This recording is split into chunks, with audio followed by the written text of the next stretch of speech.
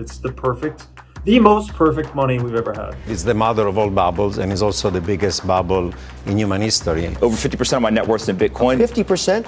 Shame on you. That's nuts. Bitcoin is the catalyst for the largest financial revolution the world will ever see. Or it's the most dangerous, overhyped bubble in the history of modern finance. We bring you both sides of the Bitcoin debate in our Cointelegraph Crypto Duel. In this episode, Mike McGlone, senior commodity strategist at Bloomberg Intelligence, meets Frances Coppola, economist and writer. How sound are the economics of Bitcoin? Is Tether manipulating the Bitcoin market? Will the crypto bull market continue in 2021? Pick your side in this Cointelegraph Crypto Duel. As soon as I put it in the bin at home, I had a second thought, in the back of my mind. You've never thrown a hard drive out before. Why start now? I just told people I wanted a pizza and I want to pay with Bitcoin. I want to give you Bitcoin and you give me pizza. This will be the first ever meal that's sitting in your belly, turning in and being a part of your DNA, provided to you via Bitcoin. Tradalize with Cointelegraph launched a $20,000 prize pool contest for the best story.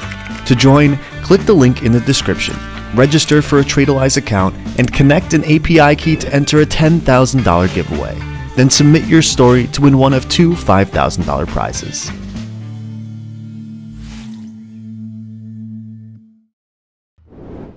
Frances, you are a very harsh critic of Bitcoin, and in a recent interview you said that the Bitcoin economics don't make sense to you. Can you explain why they don't make sense to you? Okay, can I make something clear to start with? I'm critical mainly of the economic paradigm that's been built, the belief system, if you like, that's been built around Bitcoin, rather than of the technology itself. I do have some criticism of the technology itself, but those are minor compared to this kind of hard money economics that's been built around it, which to me doesn't make a great deal of sense. And I'd like to explain why. And I spend my life writing about finance and money and economics, monetary economics. And I think in all the emphasis upon store of value, on holding for the long term, about Bitcoin as an asset, as a means of saving, I think what tends to get lost in all of that is what the purpose of money is. And there's a fundamental conflict between treating something as a long-term store of value, an asset, and treating something as a means of exchange.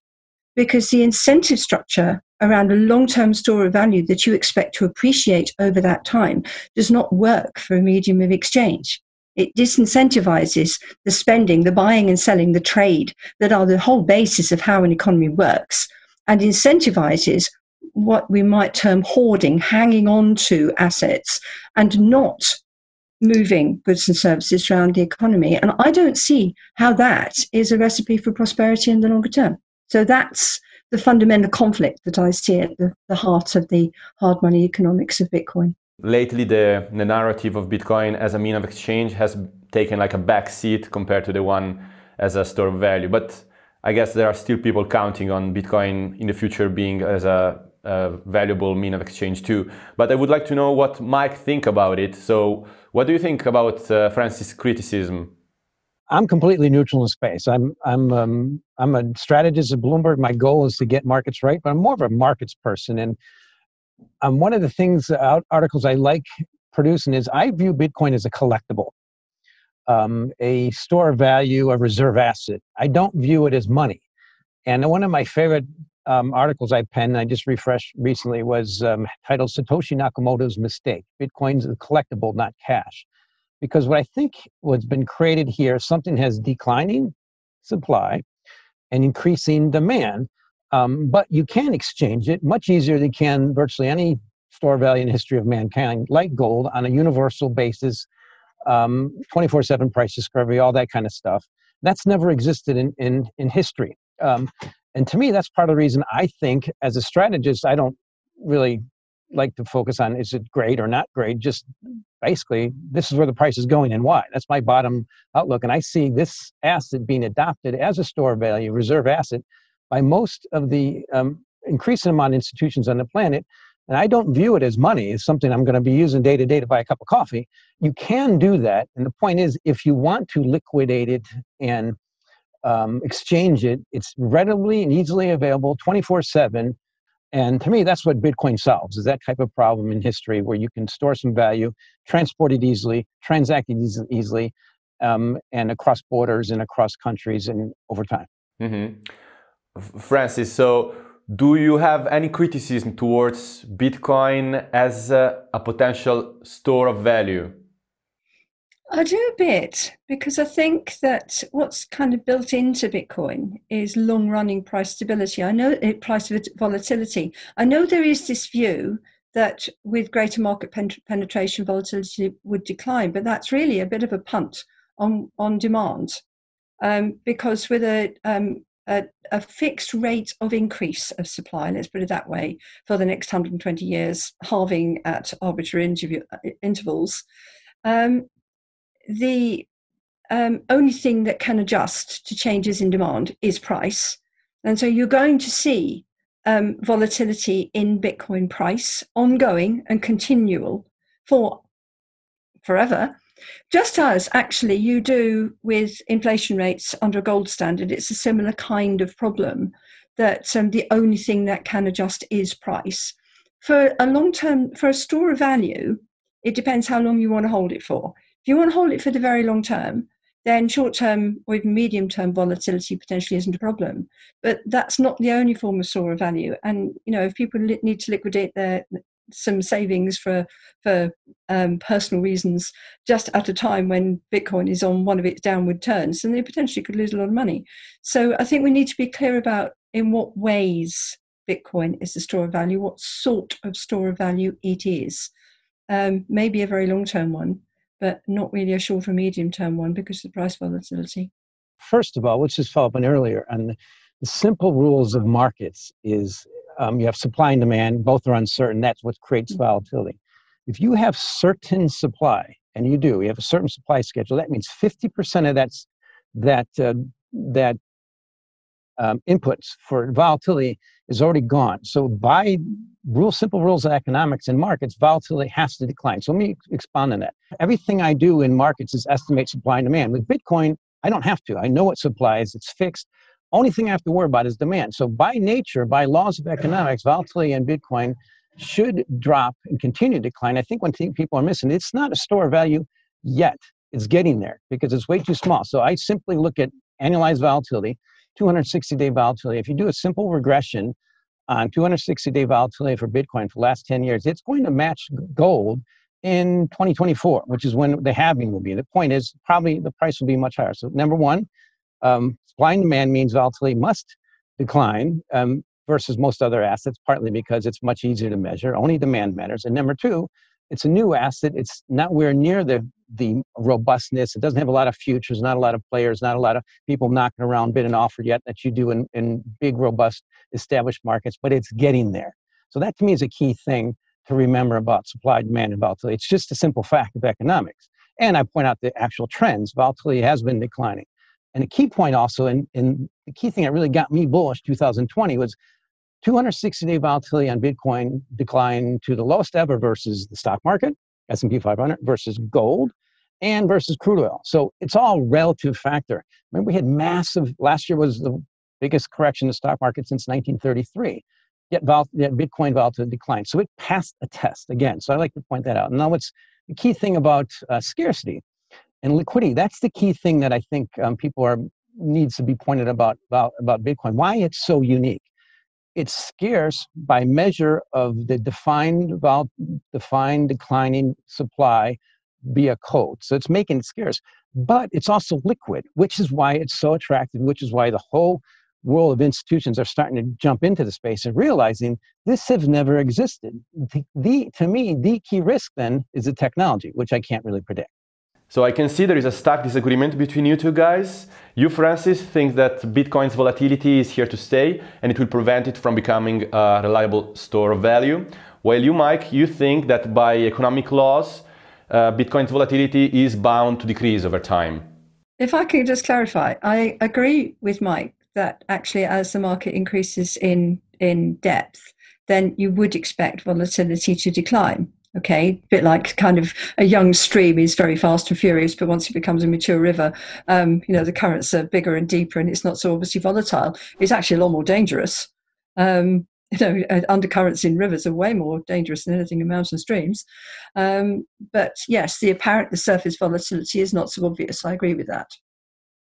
What I would say, though, is that the volatility is not going to go away. Like I said, it's a bit of a punt on demand, this. The best example I can give, perhaps, is a housing market. Now, housing markets are very managed, but they do suffer from really quite severe volatility, wild swings at times, and have done throughout history. And they're way bigger than any Bitcoin market. And like Bitcoin, they have a supply that doesn't easily adjust to a demand. Obviously, the supply of housing is not fixed, but it is quite limited, and it's quite difficult for it to respond. And one of the reasons why, certainly where I live in the UK, we actually have supply that's practically inelastic, because we're so restricted in what we can build. And it's pretty much accepted that the price rises we see in our housing markets are to do with the fact that there's insufficient supply and far too much demand. Now, Bitcoin is not immune from those sort of laws. So if you have massively rising demand for Bitcoin, you will see massive price rises. And it is possible you could have sudden reverses.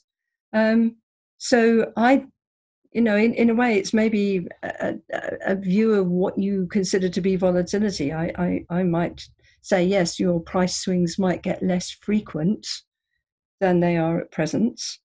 But when they happen, they might be a whole lot bigger than they are at present, and they're already pretty large. So Mike, as everybody else in the crypto space, you are convinced that Bitcoin's capped supply is set in stone. While you, Frances, I was following some of your tweets where you were questioning the immutability of Bitcoin's supply.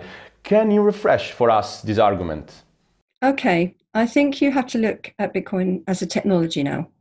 And bear in mind that the declining rate of increase of Bitcoin, the progressive halvings, don't unwind until about the year 2140, by which time Bitcoin will be extremely old technology. The idea that the people 120 years from now who aren't even born yet will decide that what matters to us about the supply of Bitcoin also matters to them, it is a very considerable bet, I would say, on the persistence of a technology unchanged and immutable, because that is what this depends upon, over the course of more than a century. Well, I don't really buy that. So my guess would be either that the 21 million cap just will become irrelevant because the technology will be obsolete, or that the community will say, actually, we don't want sky-high transaction fees. So we'll lift the cap because, hey, these guys, they were a bit obsessed about that back in, the early 21st century, but we don't care very much.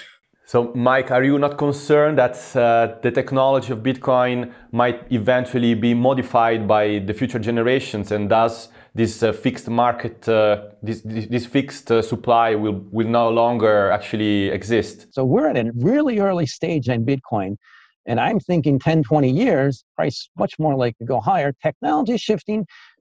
Technology always adjusts. Now, in Ethereum, it has issues. Other cryptos have had issues. One thing I hear from the technology people is you never get it right the first time. And Bitcoin's been through a lot of those, knock them down issues, which it bounced right back. So big picture, that's a great point. Shorter term, it's in early stages of adoption. I mean, I think that's the kind of thing we worry about when it becomes part of the gold standard and being bought by central banks, which there's evidence that's happening in some of the peripheral central banks already, most notably in China. Mm-hmm. Yeah, I guess that your argument reminds me of some people that are already worried about Bitcoin being banned by some governments.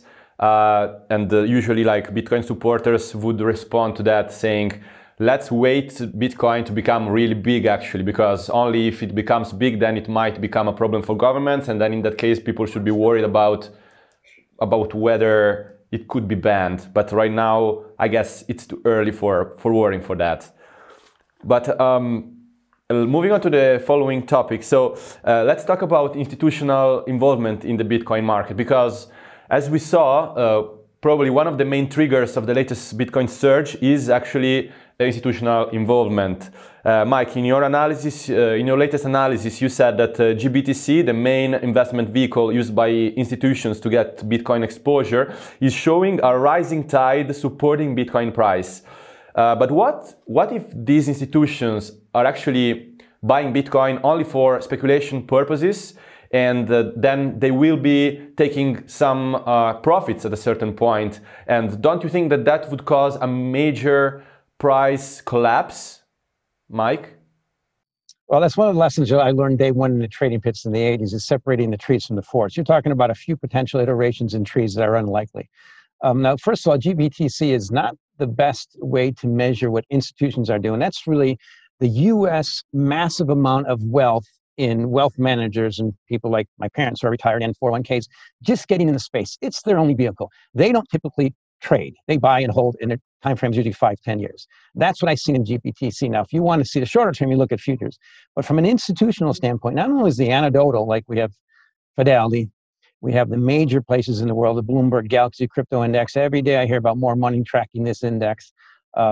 Lately it's been BlackRock. It's this, the days, the ticking off corporate treasuries like a MicroStrategy, things like that. These kind of places don't look to sell in the short term. And one thing you have to remember, if price goes down and there's increasing demand, that increases demand. That's one thing, the bottom line that Frances might be able to relate to. The classic economist. I come from a farm background. When prices are low for corn, I might plant beans. And if they're high for something else, I plant there. It's prices really are part of that supply-demand mix. Prices go down here. That's what I'm expecting. Bitcoin to probe around 30 and find more of those institutions getting back in or looking to join versus around 40. They'll mostly say, now I'll wait and scale in. So that's a key thing to remember is, yeah, if there's more sellers, price go down.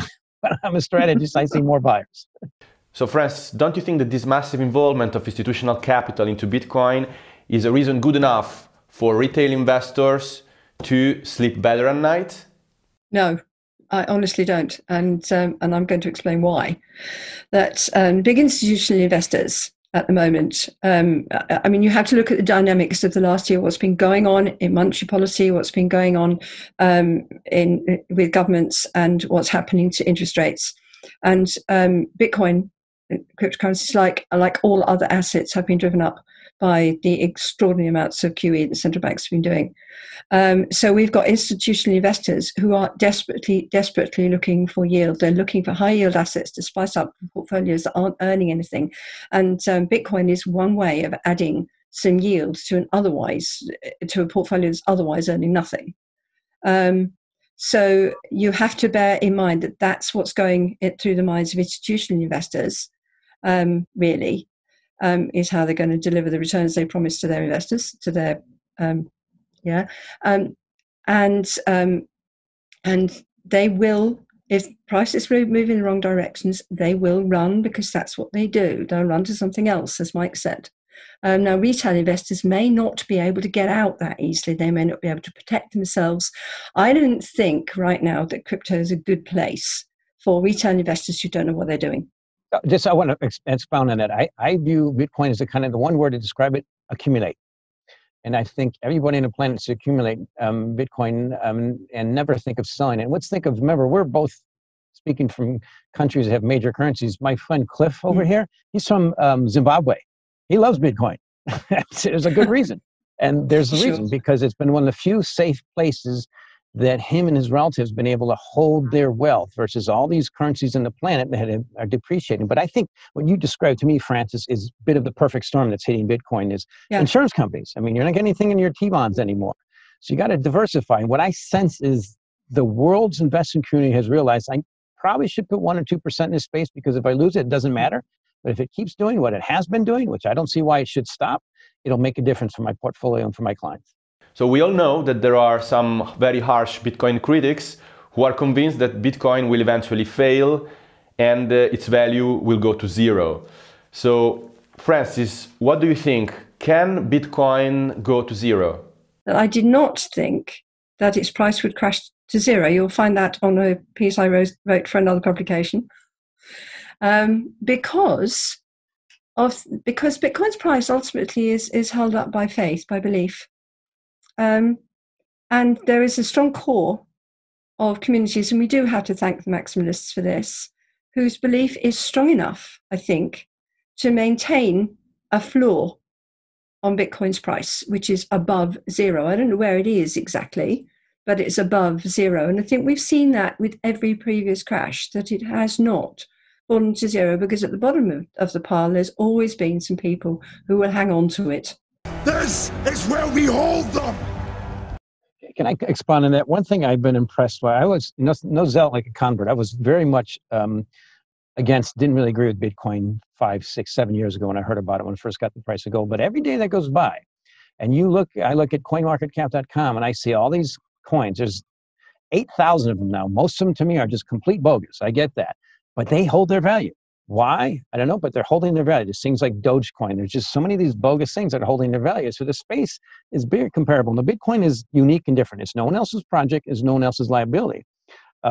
But I've seen this happen. And one thing I want to bring in this conversation is this concept of crypto savings. Now, I have millennial sons, and the first crypto savings account was launched in 2017. And every day that goes by that they pay 6 to 8% on holding Bitcoin, money has to flow that way. Now, I understand it's close. There's 4 or 5 big ones now. It's close to $15 billion. But millennials, a lot of millennials who know a little bit about the space, when they hear value stocks, they say, excuse me, but I'm getting 6 to 8% of my Bitcoin in my crypto savings. Why would I consider that? Yes, there's risks. Life is about risks. But money will always flow to what's treated best. And every day these things don't fail, it keeps going that way. It's sec lending, from what I understand. I have small amounts in these accounts just because I need to learn about them. But they're paying me 6 to 8% on my Bitcoin. That means if you hold one Bitcoin and it's paying you 7% a year, and 10 years from now, you have 2 Bitcoins. Mike, in your latest Bitcoin outlook at Bloomberg Intelligence, you said that the only threat that you see to Bitcoin at this point might be a technological glitch or something similar to a risk-off environment like the one we saw at the beginning of 2020. So these, according to you, are the only 2 things that could prevent Bitcoin continue its rise. Francis, do you see any other threats apart from these 2 that could prevent Bitcoin going up in 2021? I'm personally of the opinion that while we have the environment that we do, while the pandemic continues, while we continue to have governments and central banks pouring money into the financial system, everything's going to go up, including cryptocurrencies. So the risk I see actually comes from things like Tether, where I think that those, and also the excessive type of leverage that we're seeing in DeFi, things like that, actually, because those things can end very badly. And when they do, you tend to get a crash in the underlying assets. So the question is whether we're building up the kind of fragilities that we had in the housing market in 2008, really. A lot of people are concerned that the Bitcoin market could be manipulated, and there are a lot of allegations around saying that actual Tether, the main stablecoin, could be like behind a sort of fraudulent scheme that it's aimed at pumping artificially the price of Bitcoin. So I guess that you partly refer to this kind of allegations. I would like to know what Mike thinks about it. Let's first of all look at the facts. Tether has been exists on the back of Bitcoin. Bitcoin was first. It's the first blockchain, first cryptocurrency. Tether right now is number 3 listed on coinmarketcap.com. It's about $25 billion. The significance is it's a small fraction of about the 600 billion in Bitcoin. So the fact that Tether might be manipulating the price of Bitcoin does not make sense. It's like saying that little fish is kicking the whale around. So number 1, that does not make sense. And number 2, let's look at volume on Tether. That's indicative of what the market wants. Volume on Tether is averaging right now $118 billion. That's almost 70% more than Bitcoin. It's the most of everything. That's just an example of what the market wants. It wants a digital version of the dollar. It also solves a potential problem of CBDCs, central bank digital currencies. China wants it. Why? Because they're a communist country and they want to track every single transaction you make, and by law they can. In most of the Western countries, certainly US, there's privacy laws. Tether might be solving that problem, allowing people to transact in the dollar without having to have issues like banks. Or banks just kind of allow, what the Fed does is the government allows banks to trade in dollars. So to me, the key point for me was Tether really hit me. I was in 2018, the market was collapsing, I was in Hong Kong. And every market was going down, except Tether market cap was going up. And everybody I spoke to poo-pooed it. And then in 2019, the New York Attorney General came down and crushed, like they were going to, it wasn't holding its funds or whatever. It was all, just came down. And guess what? The market didn't matter. That's when it was about $2 billion. So to me, when the market doesn't care, I don't care. And I've heard people pressuring Tether forever. I've heard interviews, but it's being held by clients who want to use it and do use it. It's not exchanges, it's people. It's the global infrastructure like Bitcoin. People want to use this and they're using it. And to me, it's indicative of where everything is going, to digital currencies, maybe CBDCs, but this might solve the US dollar problem of privacy. And Frances probably has some good comments on that one. I've got quite a lot of comments on that. First one I want to pick you up on is your market cap point, because the market cap of Bitcoin also includes, of course, quite a lot of Bitcoins, rather a lot of Bitcoins that are not in circulation. They never move, and some of them have been lost. So what Tether is influencing is your flow, not your stock. So you need to be careful to compare like with like here. The actual influence of Tether is on the flow, not on the stock. So I actually think that Tether could move the price. That said, the way in which it does so, I think the jury's out on this manipulation thing. My own analysis is slightly different. Mike, and you might be interested in this, because my own view of Tether is it does affect price, or rather Bitcoin price affects Tether, because it's a volatility play. And so you're going to have Tether issuance increasing on both sides of a price swing. So it will tend to amplify price moves in Bitcoin. It might not start them, but it will amplify. I wrote about that recently, but it was a bit of a nerdy point, to be honest. Well, one thing about Tether, it facilitates trading amongst cryptos, which I'm not a fan of, not a fan of trading at all. But key question I'd like to ask ourselves, what's Tether fails tomorrow? What does that mean? Sure, the whole market would collapse. It means there's only one safe store value left, Bitcoin. All that money that's left would probably flow to Bitcoin. It's not going to XRP.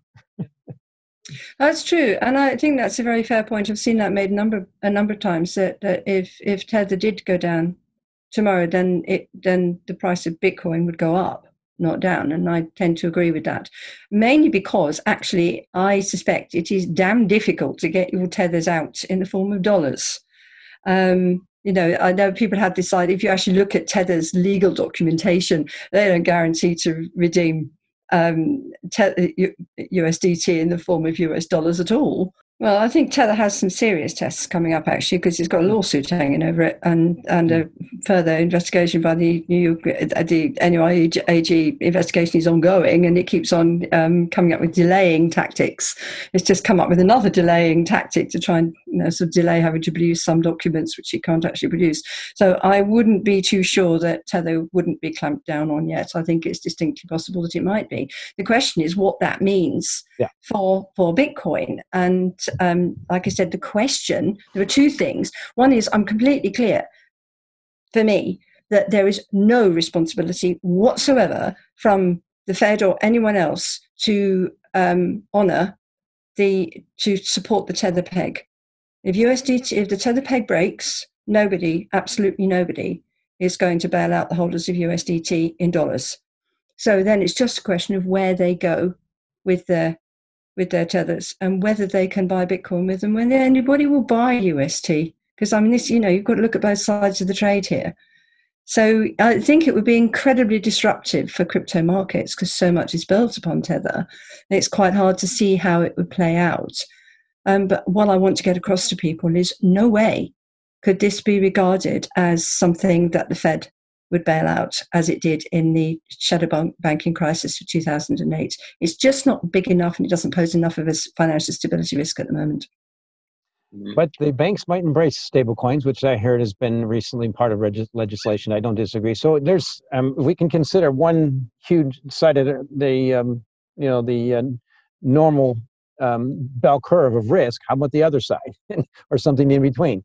embrace it with regulation. To me, that's more likely. And I think that's really what's going to happen with Bitcoin is it's with the US, particularly because countries like China are against it. And those are countries that are major arch rivals and have a major issue with the reserve currency, which is the dollar. We can name many of the other ones. Thanks a lot, Frances and Mike, for the great discussion. I look forward to have you on again on our show. Thanks for having me. It's been a pleasure. That was Mike McGlone, Senior Commodity Strategist at Bloomberg Intelligence, and Frances Coppola, author and economist. I'm Giovanni, your host. If you enjoyed the interview, don't forget to smash the like button and subscribe to our channel.